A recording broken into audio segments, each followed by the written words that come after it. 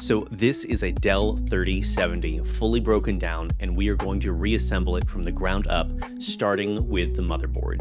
You're going to take the rear I/O ports and you're going to slide that end in first to the case, trying to line up all of the notches and the screw pivot points so that everything aligns just perfectly. You'll have to wiggle it around, but once it's set in place, it just kind of sits in there. This is a small retaining bracket that just sits right in above the CPU socket. It only fits in one way, so no worries if you forget how it goes in. This is the primary bracer for the CPU socket and what keeps it under tension, but it is the perfect screw to start with to reseat this entire motherboard into the case.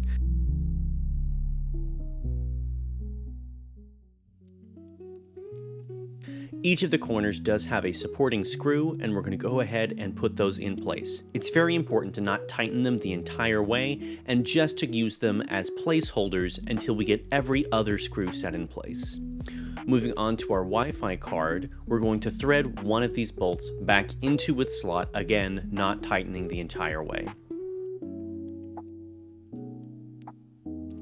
The cool thing about Dell motherboards with their M.2 slots is they have these multiple slot arrangements so that you can use the full-size cards or you can use the smaller ones like this one here. But since we are using a full-size M.2 drive, we are going to select the one for the largest bay option.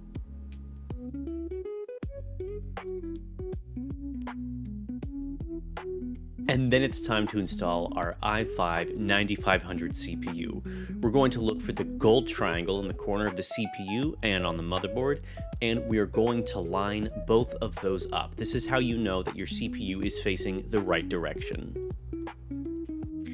And then we're slowly just going to slot that in, keeping that triangle in mind.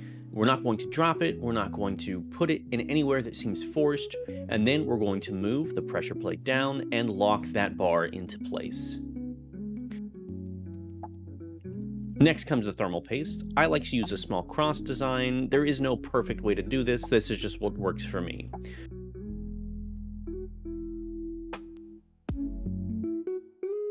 Then we're going to take our heat spreader and sit that right on top, making sure the airflow arrows are pointed towards the back of the case.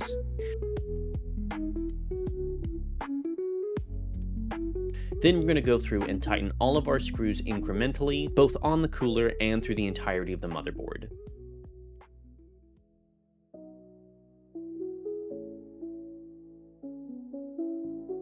Next comes the RAM, which we'll set in these two slots, for a total of 12 gigabytes of RAM.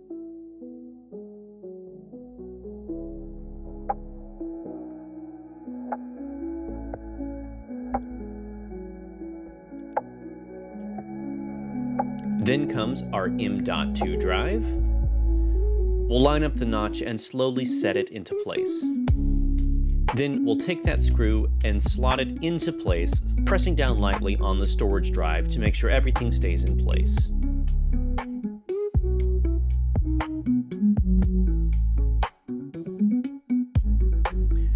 Then we'll do the exact same thing with our Wi-Fi card.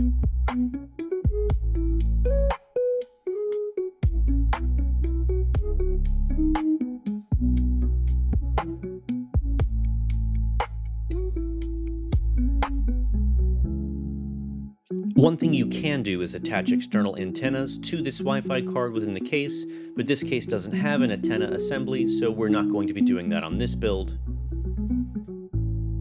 Then it's time to install the fans. We're going to find our two connectors. There is a notch on them, and we want them facing into the case, and then we'll slot them into their designated spot.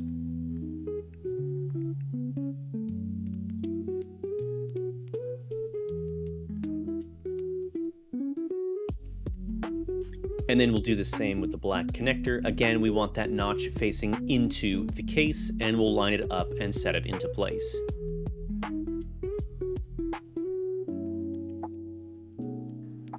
And then we'll flip this case over, angling the back part down and aligning those two blue clips. Be sure not to catch any cables in between any of the components.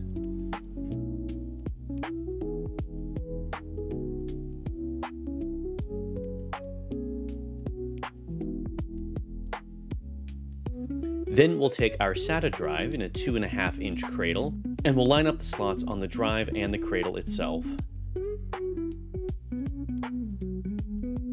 And then we'll line up all of the notches and slowly slot this into place as well.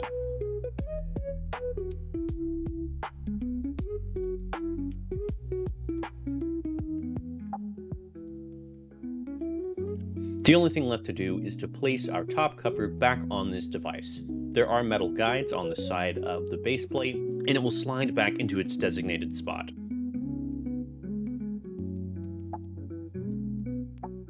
And that is reassembling the Dell OptiPlex 3070 Micro PC. Please let me know if you have any questions about this installation.